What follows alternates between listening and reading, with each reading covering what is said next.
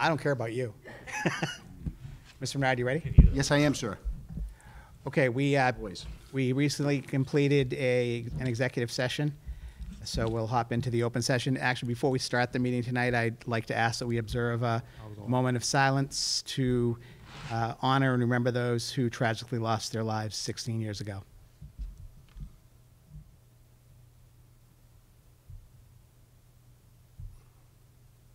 Thank you. Okay.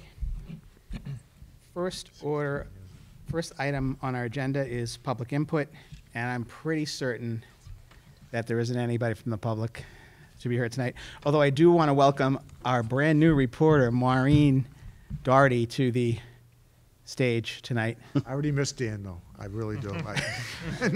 Is he coming back? Your work will be graded against Dan's. I don't want to put any pressure on you. Congratulations. Congratulations, Yes. Maureen. Yes. I want to congratulate you on becoming editor of the transcript. Looking forward to reading the paper every week. It's great news. Someone who is embedded in our community and who knows it like the back of her hand. So, welcome back. Next is student report. We will have our first student report at our next meeting, Mr. Bernard. That's correct, on the 25th. Okay. I believe it's Jerlin Kaya Tamatam is up. Okay. And next item is continued business, the MSBA SSBC update.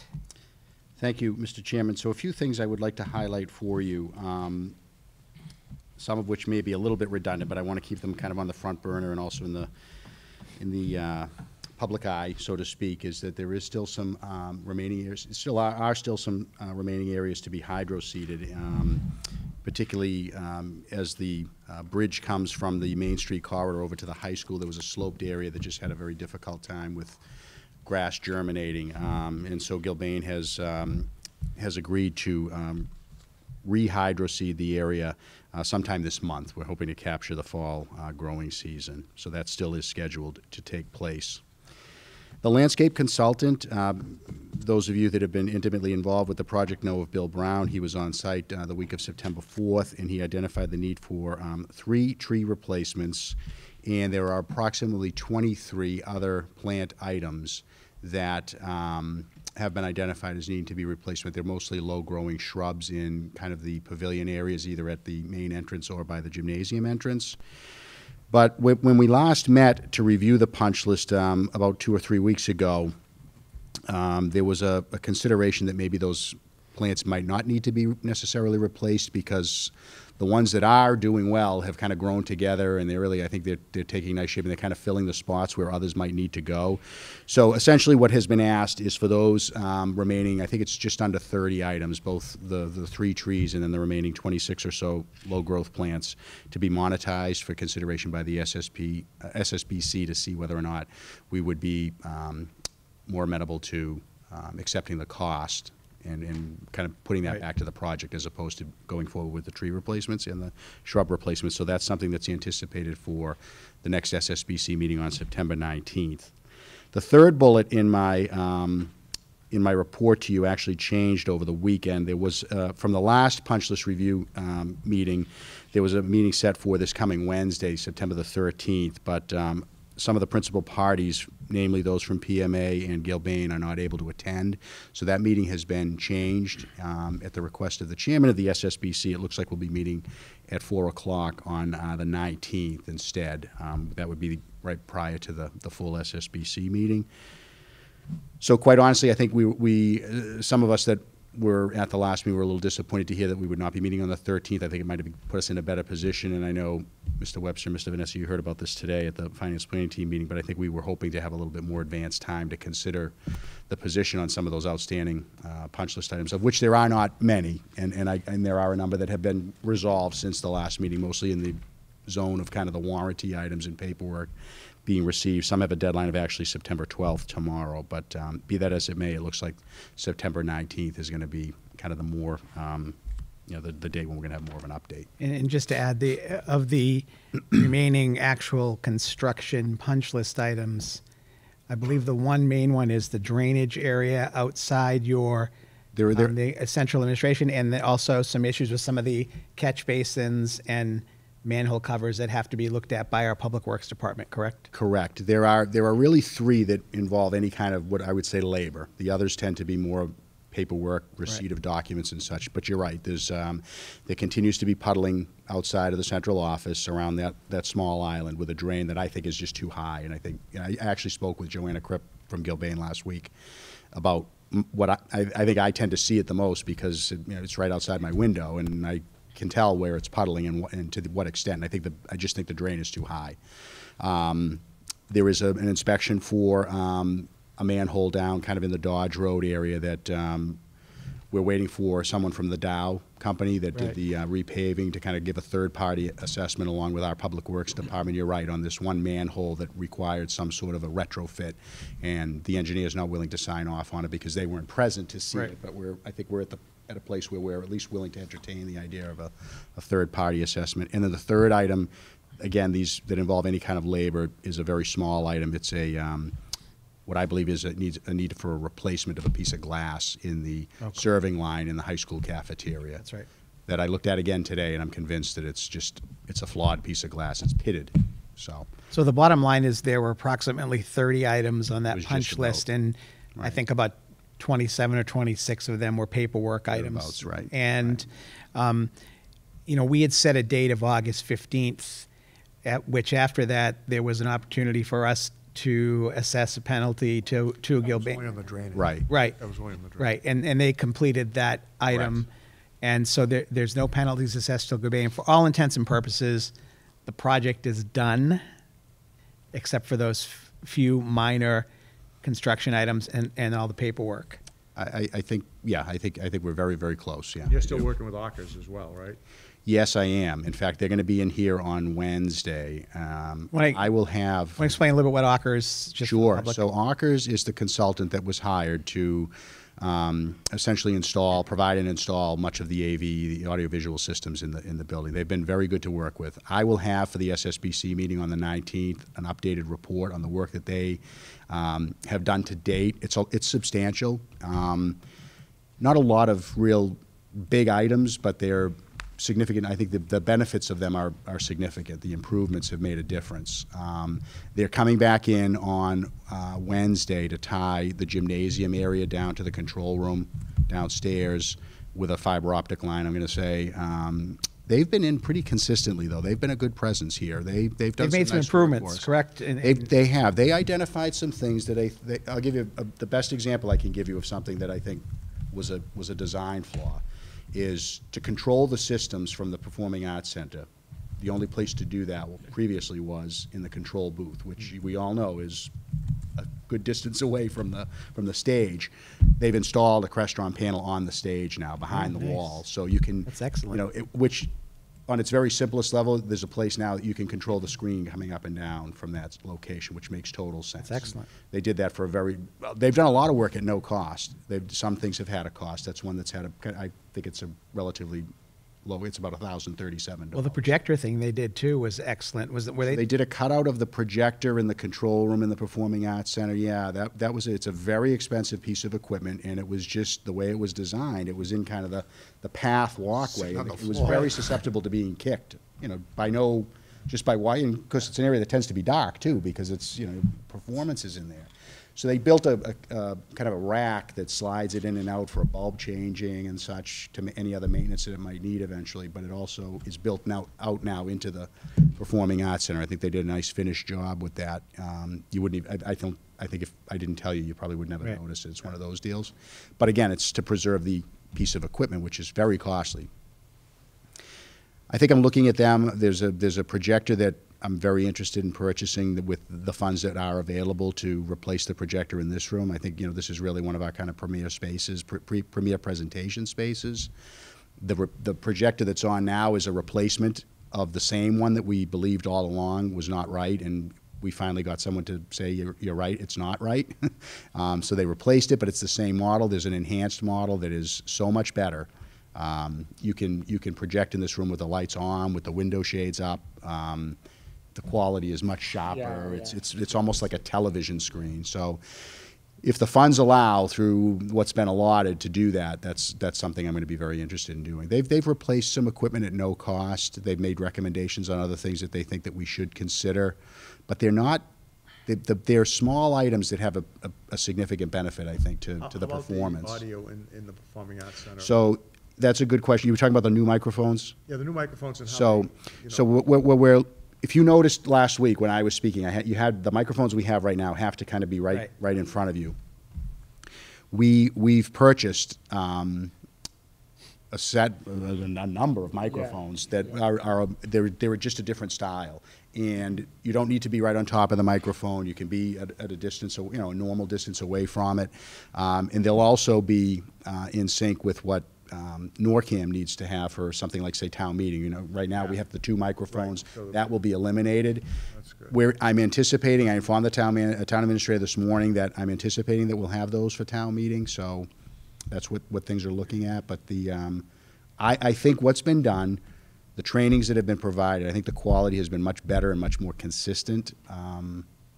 There's been a lot done. I would say their report, when I show the SSBC on next Tuesday night, I would be willing to bet that it's a 3-page report with probably 25 or so items. And correct me if I'm wrong, but this relationship was kind of cultivated by John. Yes. Independent of the Secondary School Building Committee. In other words, you worked with ARCAS directly, right, on this thing? I did. Patrick Daly, really, and we were seeking codes to program the Crestron panel, and the only people to get that from were the ARCAS folks. And they reached out, they wrote back to us asking for a meeting, that they really felt like their customer service had been compromised, and they wanted to try to restore that with us. And I'm convinced that it was not through fault of theirs, that their, I guess their reputation was something They were the subcontractor. Right. Did. They've been, System. I would go so far as to say that they've probably been the best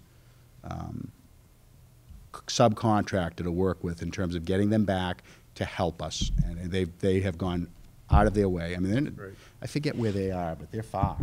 Is it Natick or it's not close by, and they have made every effort.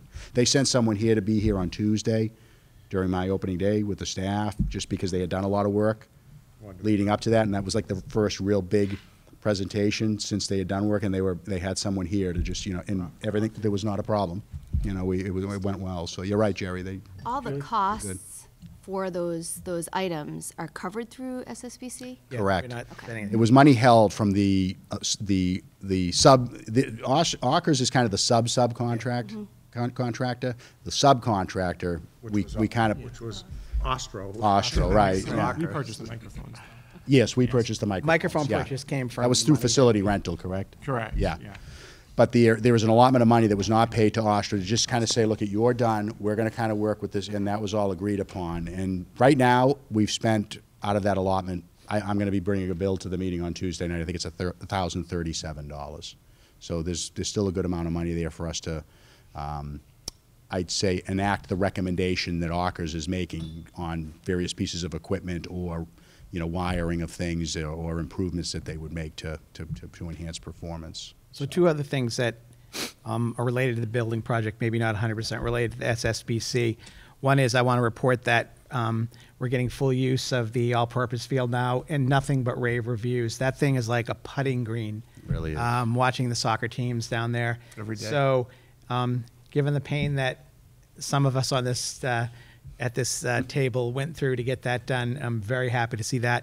The other thing is I do want to mention, I don't think we've mentioned it before, but we are looking at the issues in the back parking lot. There are some cracks, and I know, John, you said you were going to be bringing that to the SSBC next I am Tuesday. on Tuesday. Yeah, I'm glad you mentioned that. Thank you. That's something I forgot to talk about. But yeah, I'm a little, I think we need to do some kind of proactive work in addressing some cracks in the pavement that really should be done before the winter. So I've been working with the Public Works Director of the town to get an estimate, and I have that, and I'm going to be talking, brought it up a little bit this morning at Finance Planning Team, but I'll be bringing it up at the SSBC on Tuesday. And we have been discussing that with Gilbane, and bottom line is everybody's telling us that it's a year warranty. However, there's some pretty serious cracks back there with Yeah. a lot of grass growing through. And for how many years was the high school down there? 55 years or 60 years or whatever. I don't remember the parking lot ever looking like that. So it's an issue. We're dealing with it, and we're going to get it. We're going to at least have some kind of fix before the winter, because if we don't, That's my hope, there's a yeah. real potential that water gets underneath, it freezes, it cracks, then we have a huge But again, problem. it's a tribute to the SSBC and to the school Right. department, because it's 3.5 years later, 4 school seasons later at the high school, and we're still like rabid dogs on Gilbane. Exactly. And PMA trying to get everything done. So Right. Yeah. We haven't let go. We No. haven't let them get away. Right. So it's, we'll continue to pursue remedies, that's for sure. Anything else on the school building project? I don't think so. Okay, so the next SSBC meeting is next Is Tuesday? next Tuesday, correct? 5:30. Right. Maureen, do you have a question? Can I just ask the spelling of that subcontractor? Yes, Ockers, it's Ockers. Right. Okay, next, move to new business, and Mr. Bernard, you have a report on opening day. I will say that, based on Facebook, the first 3 days seem to have gone really well. Well, that's good. Something did I'm come up glad- today, I'll talk to you I'm about. glad to hear it. I'm glad to hear it. We, I honestly, I really, I could not be more pleased with the opening to the new school year. I think all reports from the schools that I've received have been very positive. I made the conscious decision on the first day of school to not be at the 3 elementary schools. I just have a former principal. I know that there's just a lot to do, and I didn't want to be in the way, so I left them all alone, but I let them know that I would be there on Thursday. And actually, Michael and I went around to all 3 elementary schools, and we spent quite more time than I think. We probably spent 2 hours in total, maybe, with the 3 Yes. schools. And had a really good walkthrough, and saw a lot of students and teachers, and I just think there was a lot of nice energy in the schools. But a lot of good work goes on in the summertime to prep for the opening day, and it was very good. I really think it was seamless, and it's business as normal by now. And I think our opening day meeting with staff, and I appreciate all the committee members being there on Tuesday to speak. And Mr. Webster, I agree with. I appreciate your comments, and I know the staff does too. And I think your presence there means a lot. That you take the time to come and to be a part of that day is it's important to me, and it has meaning, I think, for the district. So, I'm very, very thankful to not only the folks that work for the district, but also the students. They come to school clearly understanding. My experience is that they clearly understand, no matter their age, pre-kindergarten, kindergarten, what their primary purpose is and why they're in school, and their parents are just extremely positive and supportive. And so we had not a single bus issue reported to us. Just a very, very good opening to the day, and I'm very happy to report that to all of you and to the public. John, if I could, I usually don't do this, but I really appreciated Peter Kane's words. I thought he gave an excellent speech in terms of what he focused on, and I agree. what the impact teachers have. And I just thought the whole day was excellent. Good. Unfortunately, I couldn't stay for the insurance presentation, but I wish I could have. You want to stay. Oh, You ran out of- that looked like it was going to be excellent. But no, it was great to be there, and Julie and I had a good time the week before. Yes. At the new teacher luncheon. Yeah, That was a yeah, lot it of was fun. good. It was good. Sitting with people, and you're saying, "Oh my God, I'm so old. This is pitiful." I was sitting with 2 teachers who are both they're long-term subs. They're here for a year. Well, I think both at the middle school, and I started talking to them, and they went to Austin Prep. And of course, they're like a year old. They're like a year older than my son and other people, and so they know. And I'm like, I can't really sit here and talk to you about my son. And Hard to believe that. it really is crazy. Yeah, I agree. But it was a nice group of teachers. I've been working in education longer than some Oh, I know. people we're hiring have been alive. Exactly. Yeah. But it was a By a good number of years. good group. And one thing that was Yeah. impressive, I mean, turnover in general, you're always going to have turnover. But very few new teachers at the high school. It's almost like 2 or 3, I think. We have New phys ed teacher. 2 and 1 long-term sub. Right. Right. That's good. But that was good. Thank you. So glad you have first day. Good first day. Now, do you have enrollment? Is Michael going to talk about that, or? I did see Either one of us can. I actually had Sorry. some questions. I had some questions on enrollment. Sure. Because I saw that the number right now is 2494. 94. And Michael, I was looking at the projections, and we had projected 2453 for this year. Okay. So we have 41 more students than projected. I'm not casting, I'm just saying we ought to start thinking about, Going back to the finance committee, getting more money. no, that's not what I was going to say, Mr. Venezia. You always put words in my mouth that cause problems for me, sir. Is that correct? Because next year we have a projection of 2404. I took these off the website today. 8 to 9 is low.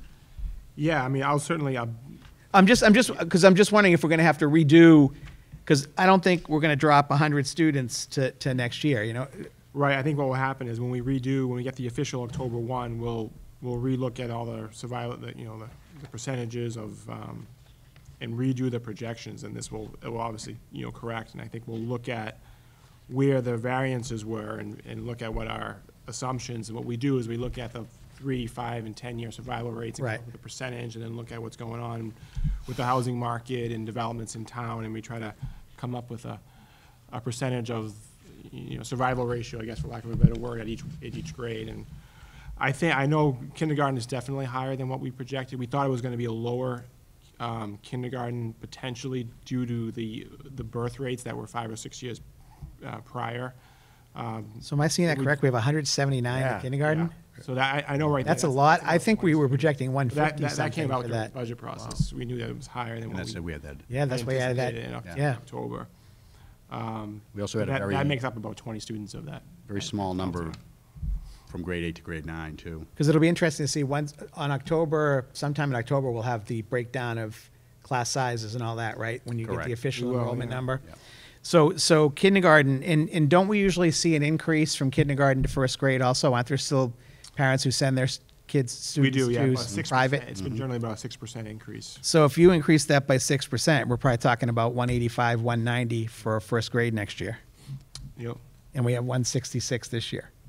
I guess this is I just think we are going to have more students than we're expecting we're going to have, because I continue to argue, not with you, but with other people, that we're seeing more families come in and there are more houses being sold, like my wife and I, or older people older than us, who sell their homes, and we're getting an influx of 2 and 3 children families, I believe. And it was just interesting to see that we were pretty, like almost 2% higher than the projection for this year, with 41 more students than projected. So obviously we'll have to keep an eye on that. And John, do we know how many we lost between that? I think it's 7. Wow. 7 students, not So yeah, 7%. so from 202 to 195, that's like Yeah, 3.4%. yeah, that's, That's really low. yeah, that, we've been hovering around that like 5, so it's much lower this year, And we- which is a good thing, but We lose hardly any between 5th and 6th, correct? very, very few, Right. yeah. Yeah, I can tell you right now, just very quickly looking at it, the major variances to the projections was in the kindergarten, even grade 1 level, and then in the middle school in particular. We had 530 was a projection at the middle school. So the decline that we thought we were going to see of up to, over 30 students didn't really occur. We thought we were going to see maybe 40 student decline. That didn't occur. And what did we have for kindergarten projection? So kindergarten was, bear with me for a moment. If it's easy to find. It's not. Trying to find the detail on that. I might have to pull up my other spreadsheet. Okay, if you can't. Is it there or no? In that document, no? But I want to say we were like in the 160 range. Okay. By my memory. And so I think we're about 18, 19 higher. And that came out after the Yep. February registration process. Right. So I And think then- between those two, that's almost the 40 student difference. Between that and you've got 9 new homes going in over in the little district. Yep. And you've got new homes going in. There was a piece of property sold that was like 12 acres, and I heard there's another 6 or 7 homes going in there. So even though we don't have the big developments and the tear downs, which in a lot of cases are sad, you're still seeing a lot of tear downs Yeah. and big houses being Right, built. families, yeah. So Michael, when will you revise the? So once we have the official October 1, we will wait for the October 1 count.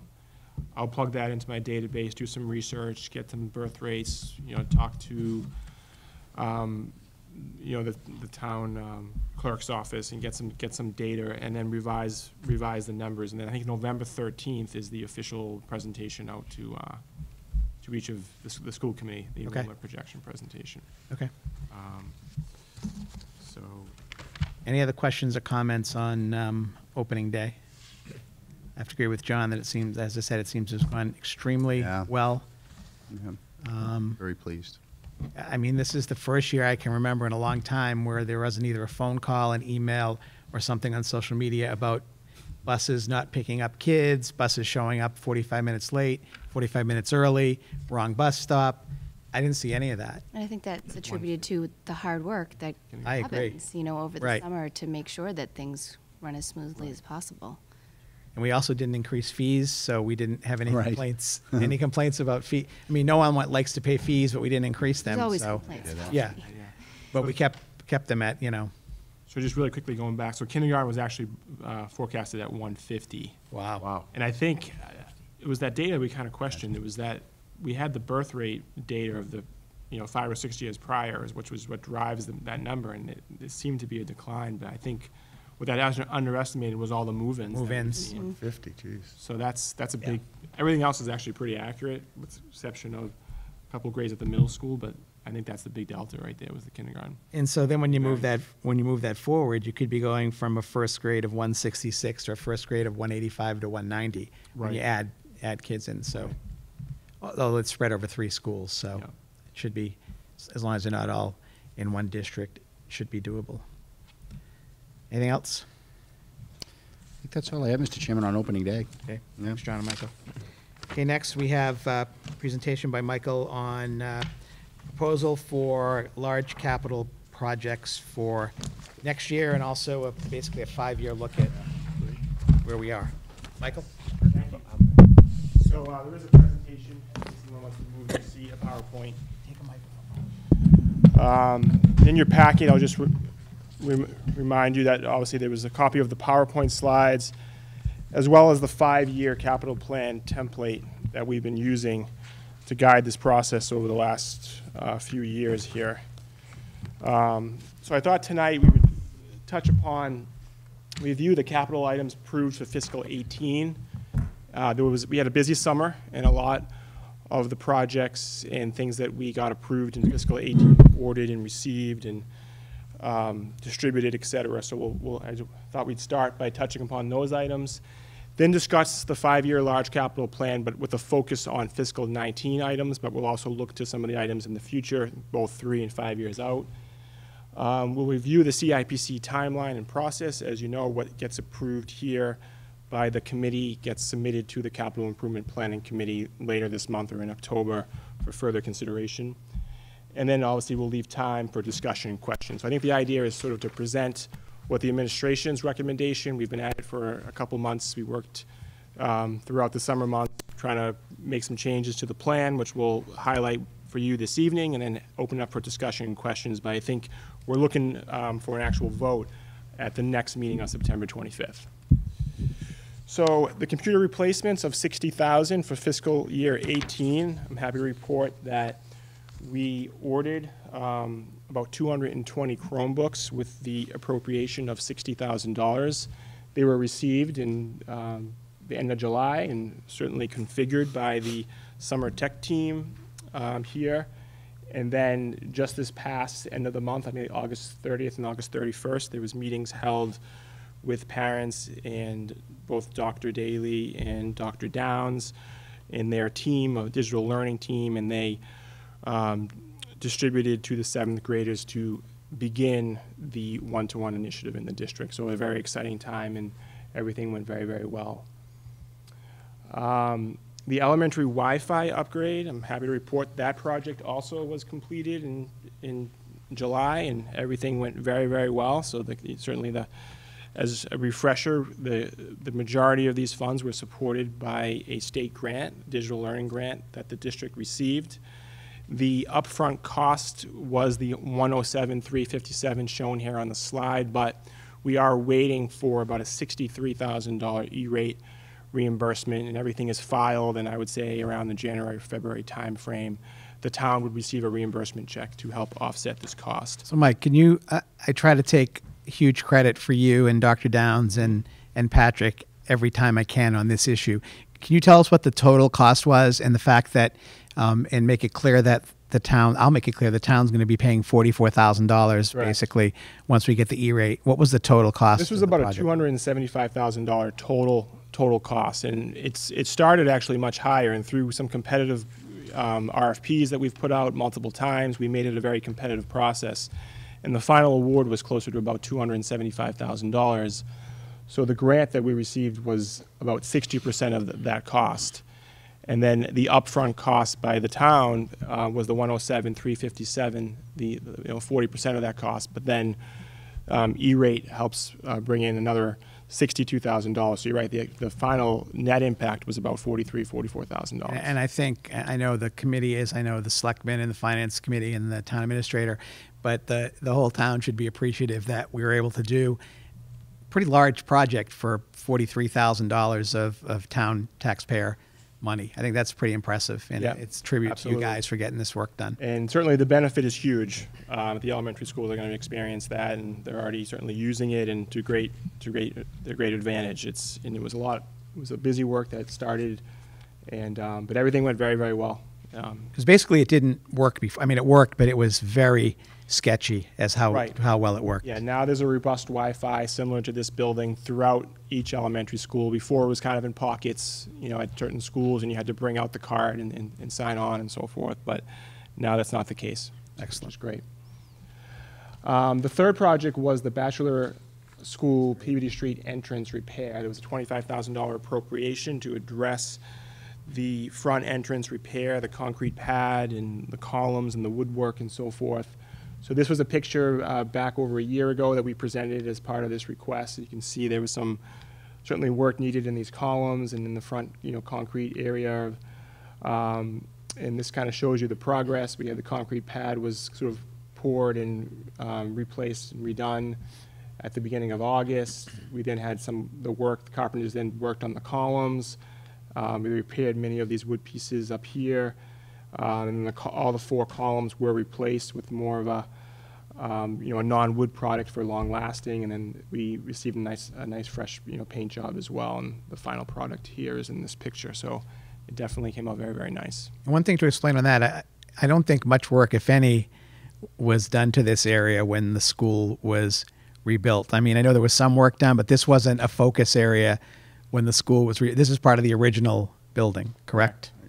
Which is Absolutely. pretty old. So it looks great. And what was it, 25,000? $25,000. So Yep. Very good. well worth it. All right, so all 3 projects that were approved and appropriated in fiscal 18 were completed. So now that brings us to the looking ahead, fiscal 19 through fiscal 23. As a reminder, we tend to focus our large capital requests in these 3 areas: vehicles, our fleet of vehicles, technology, facilities. As a reminder, the criteria for including an item as a large capital request to the CIPC, it must have a useful life of at least 5 years and have a total cost of $25,000 or more. So here's a quick snapshot of the 3-year chart. I know your template and your plan, we go out 5 years. The CIPC right now is looking at 3 years. So this is where we're at from fiscal 19 through fiscal 21 in the 3 major capital category areas. We did our best to sort of attempt to balance off the requests over the next 3 to 5 years. We tried to not have any one year that was a great, huge outlier. That would be a challenge for the town to suddenly come up with the additional appropriation. I'm going to go back to this chart at the end and show you where this chart compares to what's been approved over the last 3 to 5 years as well. But I think it's fair to say we have about over $950,000 of large capital requests and needs really over the next 3 years. So we're going to start looking at vehicle requests. And for fiscal 19 next year, we're actually bringing back the multi-function activity vehicle request. This was a request that we had on the plan in the past. It had become very close to being funded by the CIPC, but hadn't quite made the cutoff line for approval by the CIPC. We then deferred it last year and pushed it out a little bit. But I think it's fair to say over the last year, we've really seen even the need for this type of a vehicle even increase, even in particularly not only by the athletic teams and the athletic transportation, which I think would be the core use of the vehicle. We're seeing a lot of extracurricular, clubs and various uses of the vehicle that could happen even during the school day, field trips, extracurricular events as well. But we feel that if we had access to this vehicle, again, it's a 15-passenger vehicle, that the athletic department could use this anywhere between 45 and 60 athletic runs throughout the year. Now, we contract out for athletic transportation, and we're currently paying anywhere between $280 and $300 per run.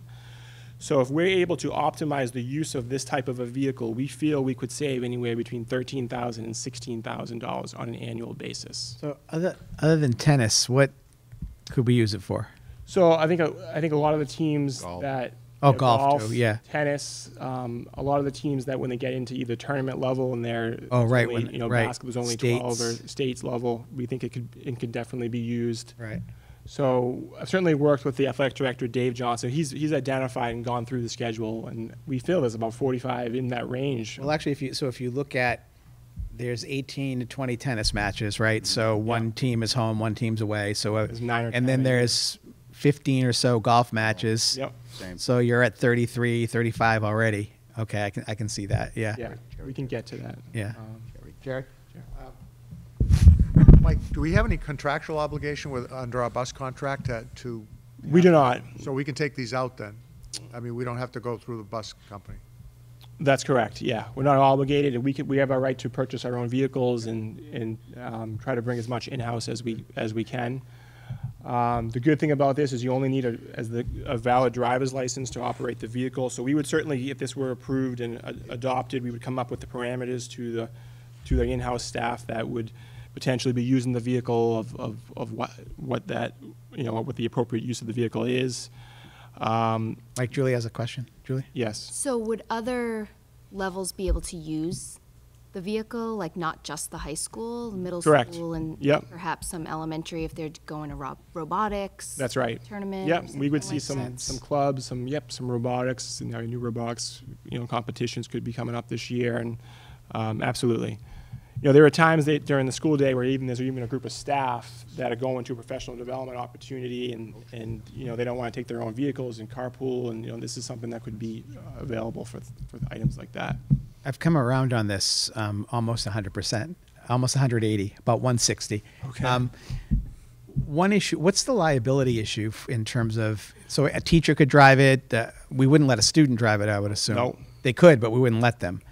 Right. So what kind of insurance, do we have to get a different kind of insurance or? No, so this vehicle would be added to our fleet of vehicles covered under our existing insurance company with the town's insurance carrier. And as long as it's a staff covered under our general liability and insurance package, umbrella package, going to a school-sponsored event, if there's an accident or, God forbid, an issue, everything would be covered. Good. So one thing to highlight as well, though, is the actual current estimated cost of this vehicle is about $50,000. So it's gone up a little bit from the request. We had about 45 a few years ago. So the market's changed a little bit. But we propose, because we really want to try to push this through, that the request to the CIPC would be about $35,000, and we would actually use the estimated savings in year one to offset that cost.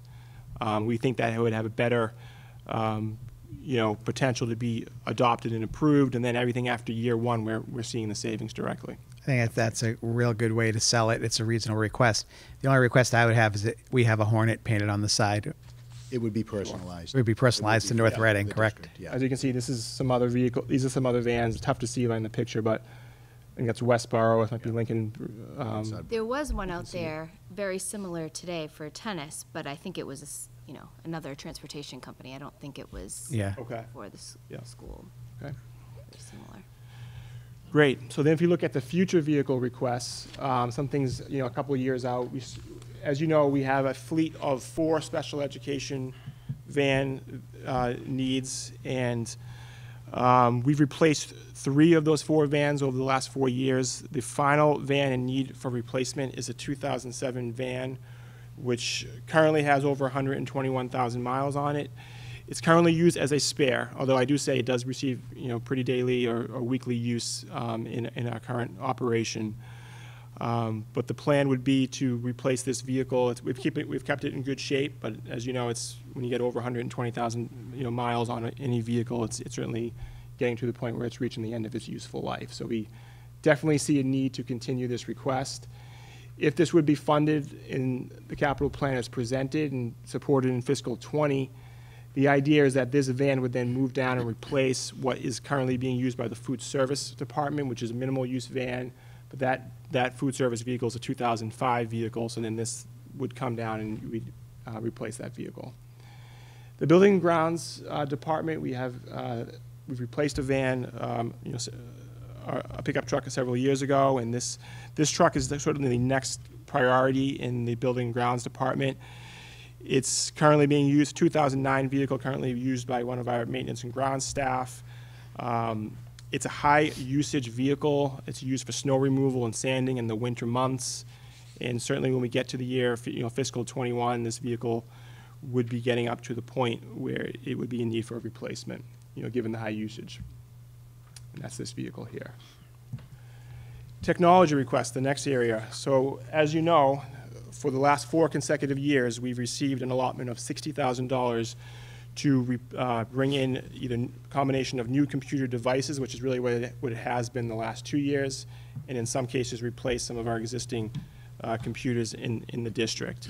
So we're certainly seeing the need for both ongoing computer replacements as well as additional devices ever increasing as the school district definitely strives to meet its demands for a computer-based state standardized testing, as well as advance the one-to-one initiative that would begin this school year. So this $60,000 allotment would allow us to continue that one-to-one initiative. It's a very certainly important request and part of what's becoming part of the curriculum and our digital learning goals. And we feel it would help us provide all students with the comprehensive 21st century learning experience. Michael, as of now, I know things will change as new technology comes down the road, but pretty much we're putting all this money toward Chromebooks, correct? Mm-hmm. Yep. We don't really need servers anymore or anything because everything is just going right to the internet. We don't need desktops. Yeah, we're we moving don't. towards more virtual. Right, everything's in the services. cloud. That's So the move. using Google Docs, et cetera. Correct. Okay. So what is a new request in the technology area is an item that you would not have seen in the past, and certainly connecting with Dr. Daly and Dr. Downs on the needs and kind of what's on the horizon, is we are seeing a need for an additional line item, which we currently do not have in our general fund for instructional equipment, and this is a request for $45,000. And we're seeing a need to replace technology items in the classrooms, particularly at the 3 elementary schools. And this would essentially be the smart boards, the overhanging projectors, and in some cases iPads at the elementary level. So many of these devices were brought in over 10 years ago, and some of them are either not functioning or functioning poorly, and they're certainly reaching the end of their useful life.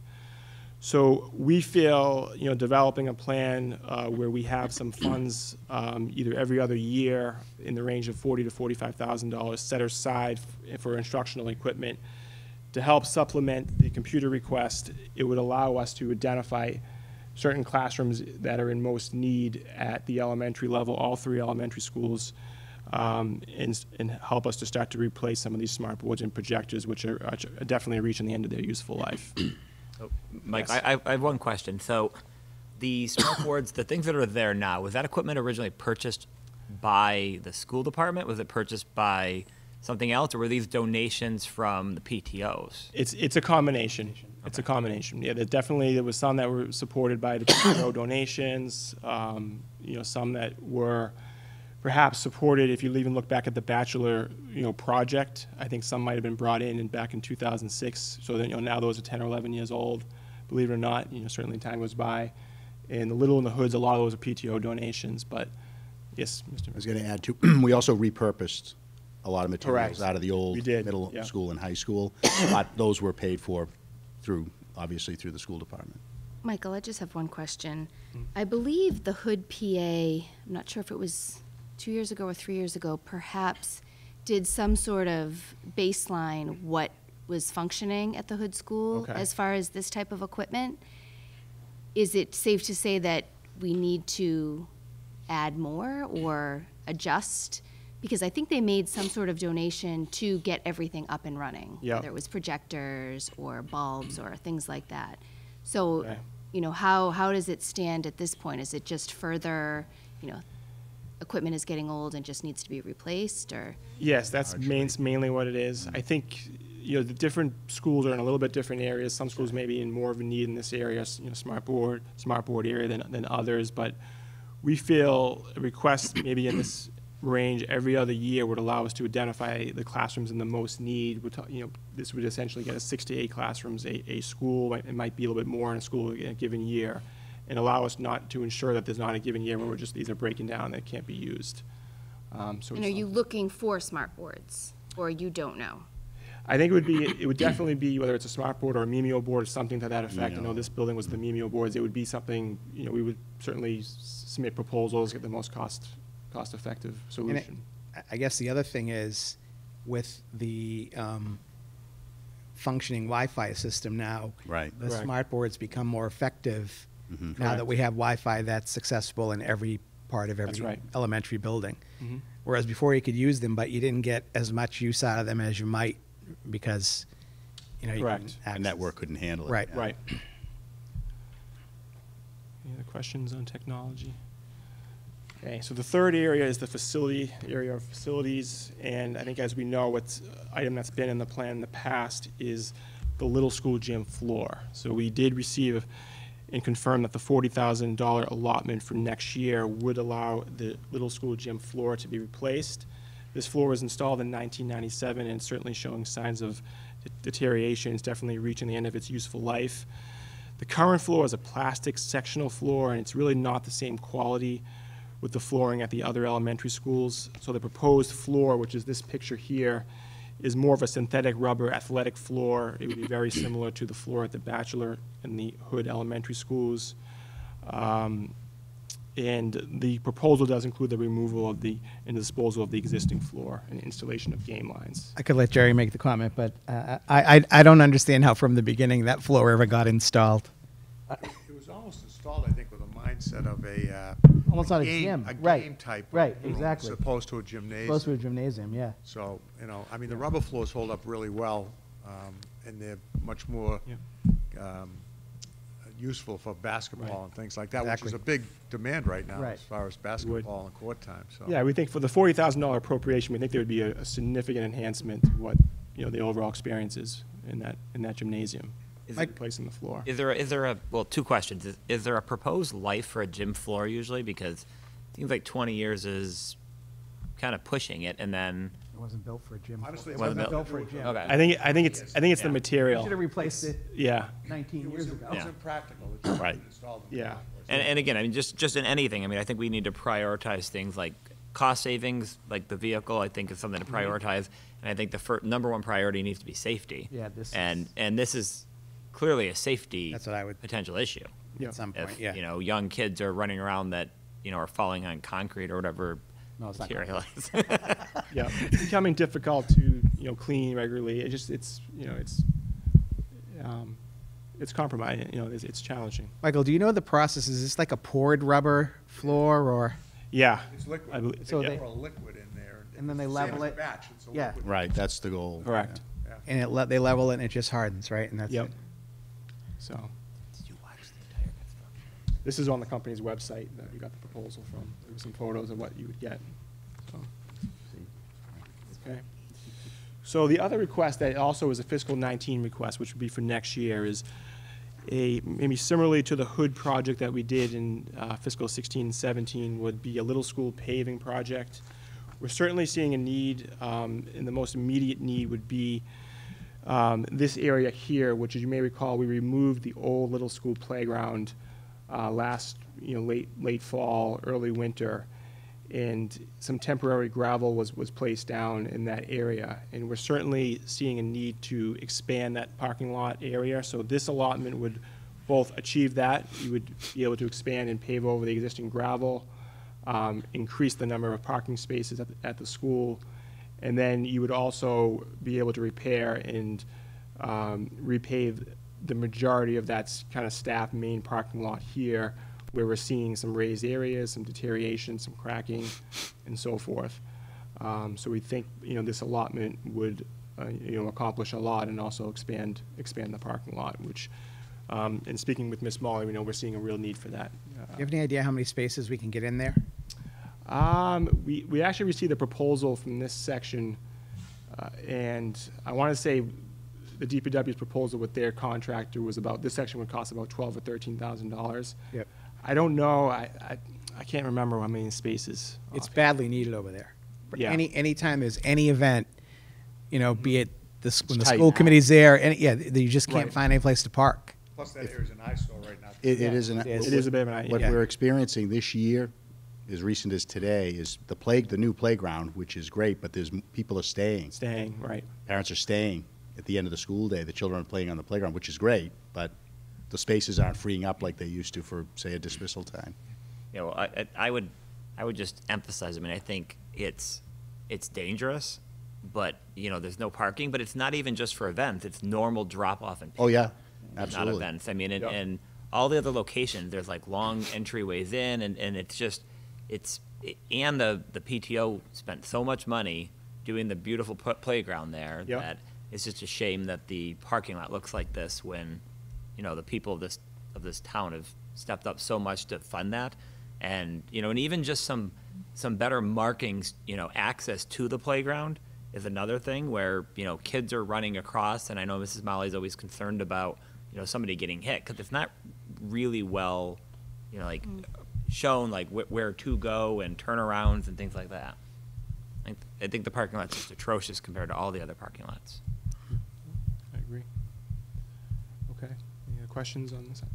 So some of the future items, some of these we've moved around a little bit from last year's plan as we kind of reprioritize some items, but actually a new request is a appropriation which we have in year 2 of the plan for the Little and Hood School lighting upgrades. So we feel a request of about $50,000 appropriation would help us begin the process of upgrading the lighting in the mainly the common areas, in the gymnasium, cafeteria, main hallways, library, et cetera, that we think would certainly go a long way. And not only providing it would be LED lighting fixtures that we think would certainly create and reduce energy lighting consumption by potentially up to 50 to 70%, which is what data shows what you can, certainly the energy efficiency of an LED system. But we think it would just provide the schools as well with a big upgrade and enhancement over the lighting and the overall look of the school, the interior of the school. Michael, is there any kind of chance to work with RMLDs, or are there any kind of programs there where we could?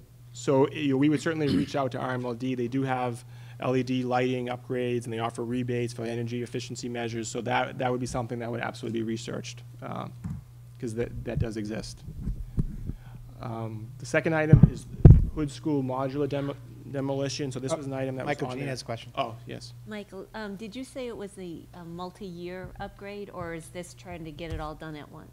This would accomplish, we feel this amount, we would try to maximize as much working with RMLD, this appropriation. It wouldn't do everything, but it would certainly provide that enhancement to those common areas I talked about based on what we've researched, the costs of the fixtures, et cetera, for LED lighting. And then I think what we would do is kind of reassess what got done, and there might be a need to, revise and maybe, finish it off after. Okay. But we would see what we could get done. But the estimate is we would take care of the major common areas. So the Hood School modular demolition project, we had this on the proposal last year. We recently got an assessment. We had a company come in and provide an assessment of both the Hood and the Little modular units. So this was a proposal that we still feel is something we have to conclude in the plan. This would be year 2 of the plan. But we actually feel like the proposal just came in on Thursday and Friday, so we just actually were reading it on Friday, and even today. But we feel like some small the integrity of both of the modular units is actually pretty good. The flooring system, the roof, the integrity of the systems are pretty good. So with some small care and maintenance and upkeep, we could actually extend the life of these units at both schools, certainly a few more years. So this might be something we assess and revisit. Maybe there's not a need to have this in year 2, but it's certainly going to have to be addressed, we see, within the next 3 to 5 years. So you're saying demolition, but we're going to put new ones there. We need new ones, right? Well, We don't. No. we would not. So They're not the being used right idea, now?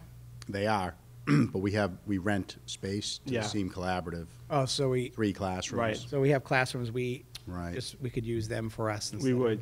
Now, we lose some revenue rental- with that, right? We lose some rental revenue. Yes. Is that significant? 17,000? It's about close to 18,000 now, with the increase this year.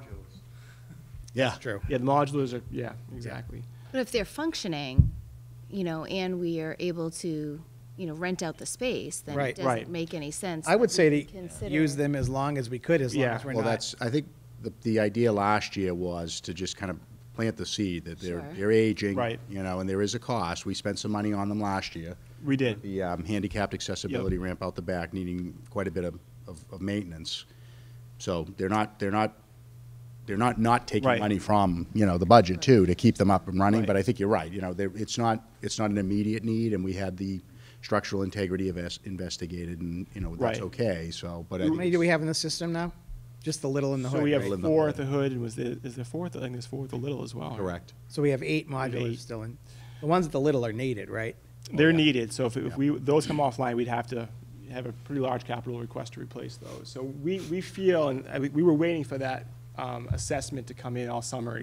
Came in like Friday morning, after the publication of the document and so forth. So we think we could kind of revisit this, and with some of the maintenance work, which would not be significant based on the assessment, it kind of increase and expand the life of both these schools. And the ones at the little, are they needed? Because we have all of the pre-K over there? Kindergarten, correct. Okay.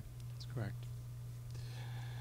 So the third item on here is a little school asbestos mitigation. So we did some work at both the Little and the Hood a couple years ago, and we're seeing a need to certainly continue this. This would be a fiscal 20 and fiscal 23 project.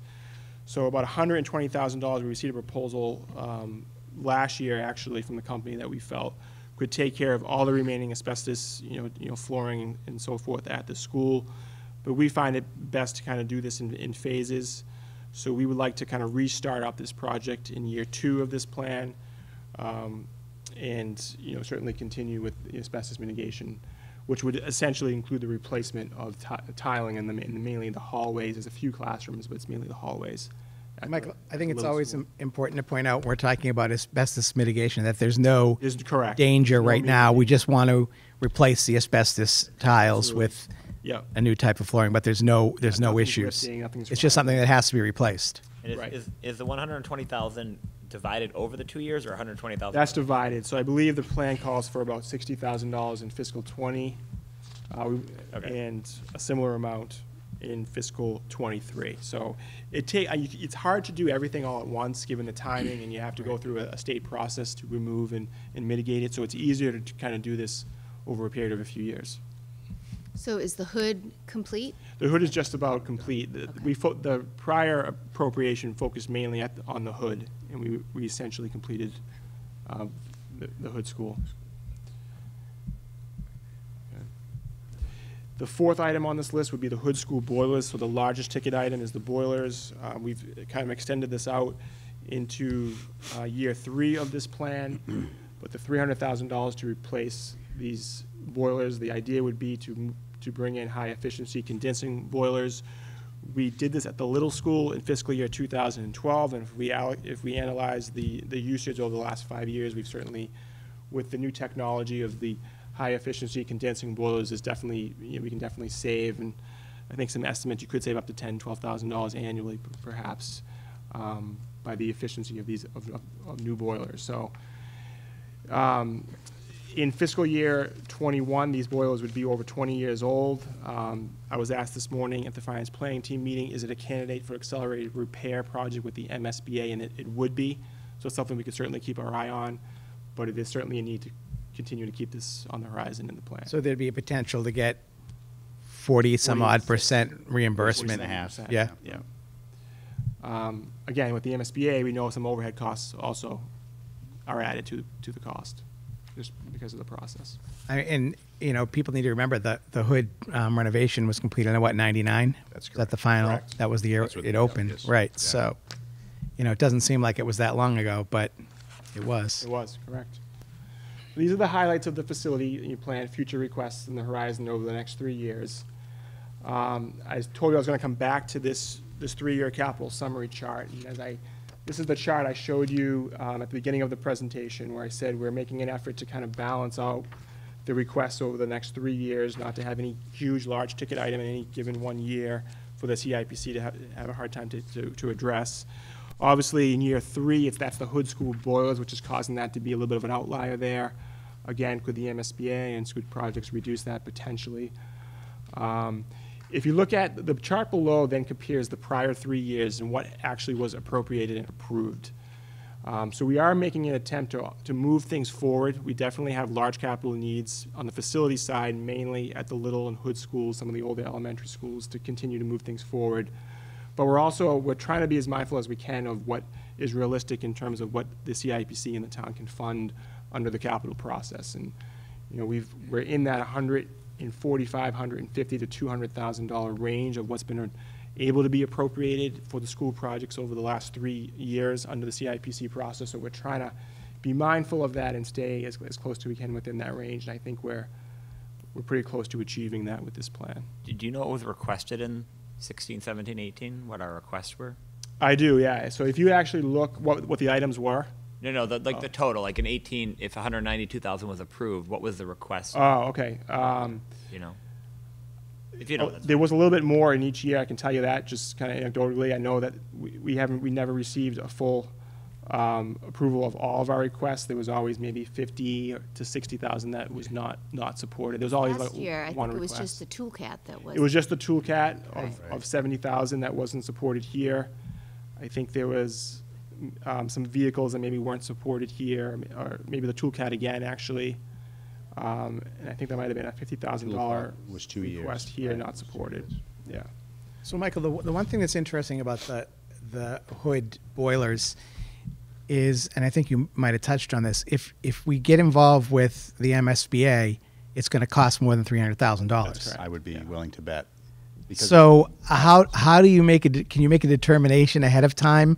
Yeah, I mean, How- that's something to consider. I mean, we might actually get back to this number for the town. Exactly. After the reimbursement. Right, that's exactly what I'm getting at. So, I mean, I think the question is, would you get a higher, efficiency, better, boiler by working through them? I don't think that's something, we'd have to research and kind of vet when we come to that process. the other thing I wanted to ask was, and I think we do a really good job of this, we pretty much spend every cent we get for capital improvements We do. and we do it pretty quickly, Yeah, correct? don't waste time, yeah. We don't have any projects outstanding right now where we've had money. No, That's excellent. right. So moving on so these are, again, we'll be asking you to take an official appropriation of the FY19 and adoption of this plan at September 25th, but with an eye on the focus of fiscal 19, the administration sort of looked at its priorities, keeping in mind what's going to have the greatest impact on the classroom, and again, and keeping in mind that safety to students, staff, and public in the community, et cetera. We landed at putting these 5 capital requests for fiscal 19 in this priority order. Certainly the computer devices, moving forward with that one-to-one initiative, certainly is key. We feel beginning to replace that technology, instructional equipment, smart boards, Mimio boards, projectors is key, not to impact the classroom. And then for safety, certainly the little school gym floor and the paving project is key. And then obviously that multifunction, just because of that payback period is so small, really all 5 of these are really, we feel it was hard to put these in an order and label one more important than the other. But I guess the only change I would make is I would probably swap 2 and 3. That Okay. little school gym floor has been something I wanted to replace Sure. for like 10 years, but Yeah. I think I could live with this. I know we're not voting on it tonight, but Yeah. If we get any resistance, just tell them we're going to put in a statement of interest for a new little school. And I'm sure that I'm sure that They know you want one. right, exactly. Well, I mean, I would say I disagree with a priority order. I mean, I just think the replacement technology in particular, it doesn't seem like we even know exactly what that is yet. It's not identified. I think safety concerns, I mean, the computer devices, I agree with number one. But I mean, I think safety concerns, I think the paving project actually is, I think it's a danger over there right now. And I actually think that needs to be prioritized higher and potentially the gym floor as well. Okay. But All right, no, thank you. I'm just That's one helpful. person, but I mean, I think, No, that's a good point on the paving over there, and with that new area where it's just basically gravel. well, and what people do, you saw when the building project was going on here, what people were doing to find parking spots over here. Right. You know, and people start parking where they're not supposed to be parking, Right. and I mean, to me, it's safety has to be the number one concern. And I think the paving project is the most dangerous of the conditions. So I would put that as number two, personally. Okay.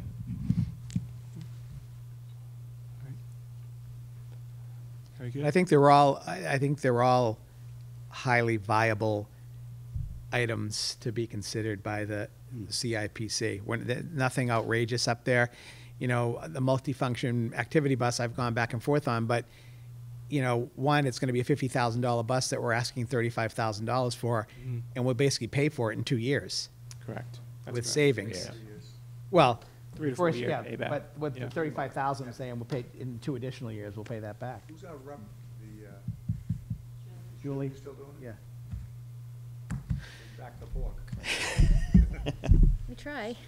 So, just a reminder, this is the timeline. So the CIPC is now requesting their request sheets a little bit later than in the past. In the past, it was September 30th. Now it's October 13th.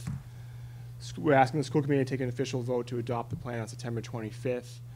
CIPC typically then reviews the requests, makes field trips if necessary to gather all relevant information, November, December timeframe.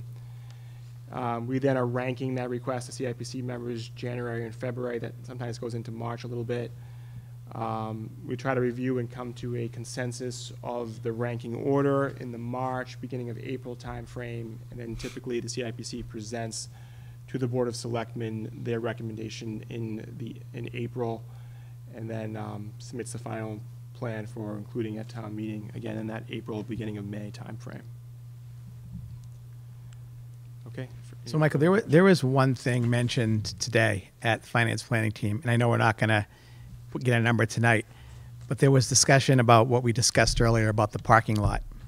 And if we can't get some sort of agreement or whatever with Gilbane or whoever, that we may have to put some sort of project in at some point for the parking lot. So I just want to make sure that I'm not looking for a proposal now, but that's at least in the thought process that maybe in 2 years we have to do something there. I don't know. Looking at it now, I just don't know. Would that go through the school committee, or would it go through the SSBC? If it would go through the school committee, I mean, it depends. It depends on, one, how much money are we going to have left after the whole deal is done, right?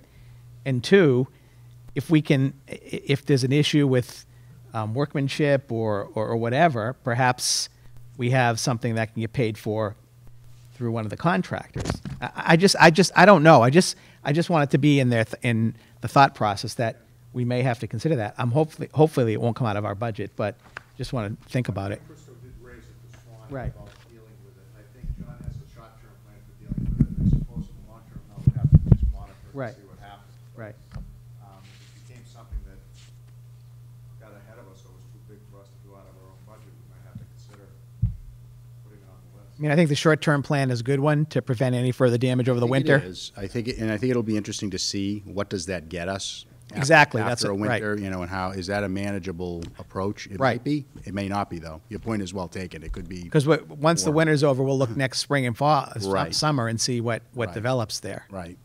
But again, we were told it's the warranty's up, a 1-year warranty. Correct. So, right. any other questions or comments for Mike? Great. Great job, Michael. Are you Thank you. clear on what, for the 25th? Yeah. On what we'll be looking for? Okay. Yeah, I just want to say, I think I do agree with Scott on that paving, that maybe should be moved up on the priority list also. I knew we'd find agreement eventually, Mel. Took a long time. taken 8 meetings.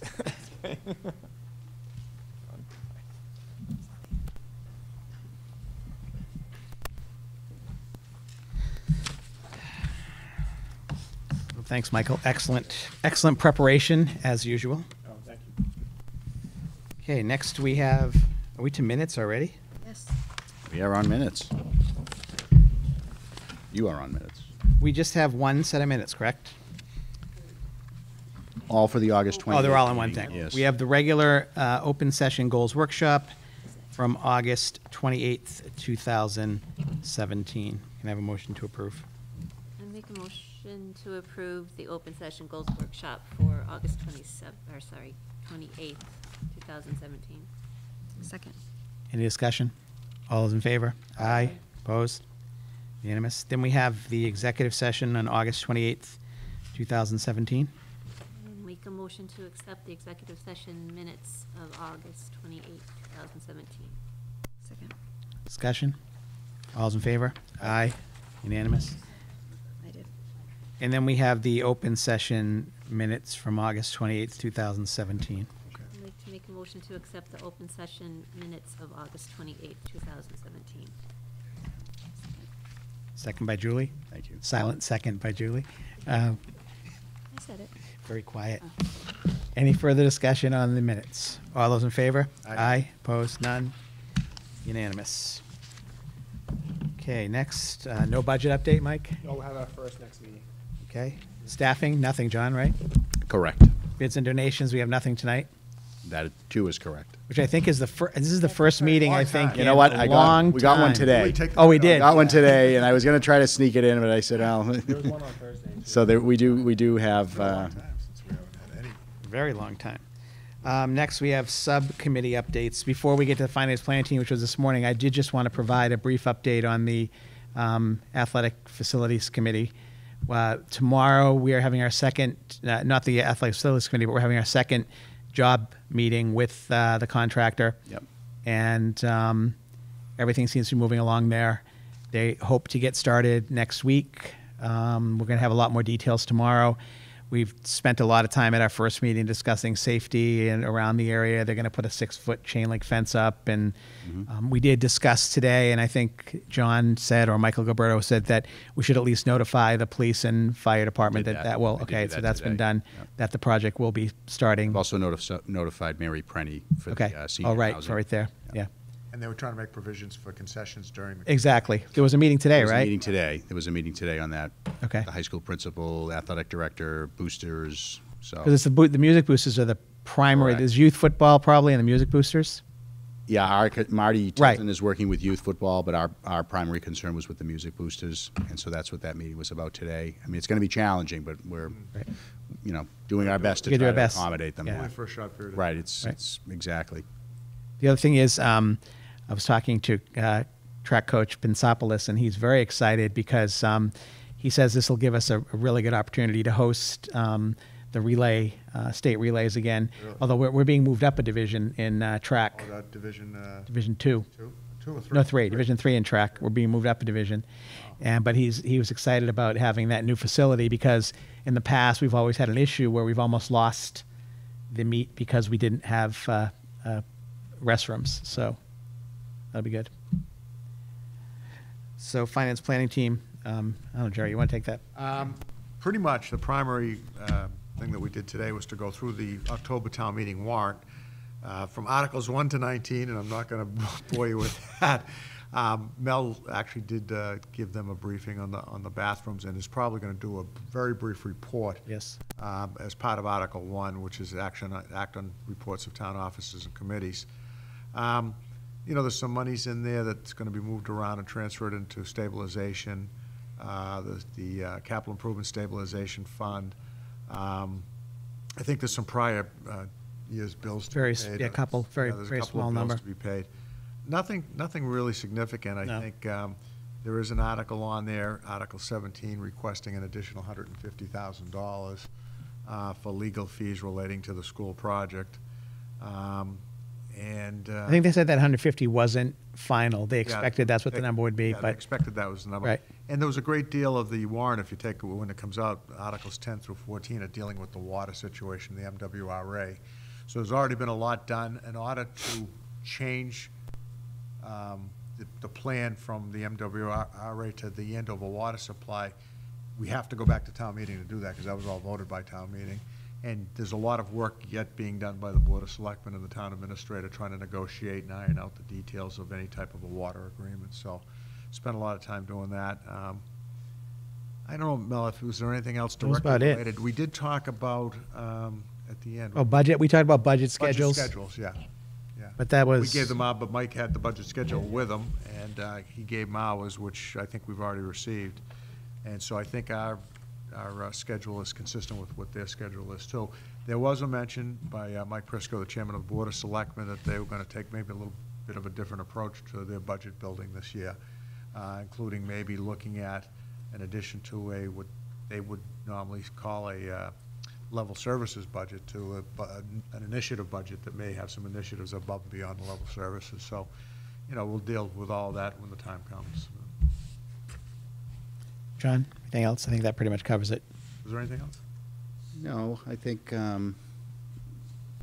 was a little bit of a talk about the building project. Oh, right, Yeah. This building project and where things were at, and we Yeah. gave them a summary, much like I gave tonight. right.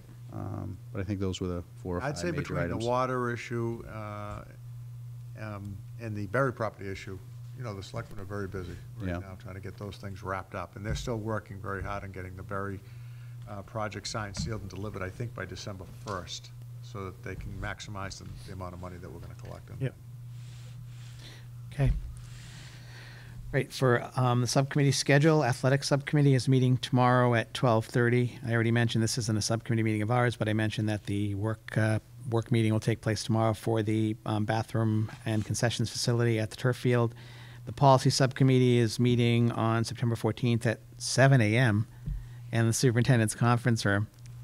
That would be the worst committee to be on. You're surprised every time you read that. I mean, I'm going to sleep around 5:30, and I can't imagine having to get up. You're looking at policy. Getting up in an hour to look at policy. We're very excited about it. Excellent. SS, What better way to start a Thursday? yeah. Mr. Bernard offered to meet when he comes in at 5:45. SSBC is September 19th at 5:30, and there'll be a pre-meeting before that, probably at 4 o'clock, to discuss the punch Correct. list with the principals. NORCAM meeting, September 28th. And the next finance planning team, do you have it written down? Yeah, we had that as the, was it 27th? Final, was it the 27th? 9/28. I can tell you right now. Was it 27th? No, we wanted to meet one more time before Before town meeting. right? All right, so I have For it some reason, I wrote as, down 9/28. I think it's next year. I actually don't have it. It is 9:28 at 8 a.m. Oh, yeah, Right. 9:28 at 8. No, it was 8, Can you make 8 a.m.? because I have a 8, 9:30. it's hard. I told John he'd have to Yeah, give you me a did say wake-up a call. wake-up call. A robocall. Even at the meetings at 8:15, he sleeps until like 9:15. And then he wakes up and he jumps right. God. All right, so that's it for upcoming meetings. Administrative report, Mr. Bernard?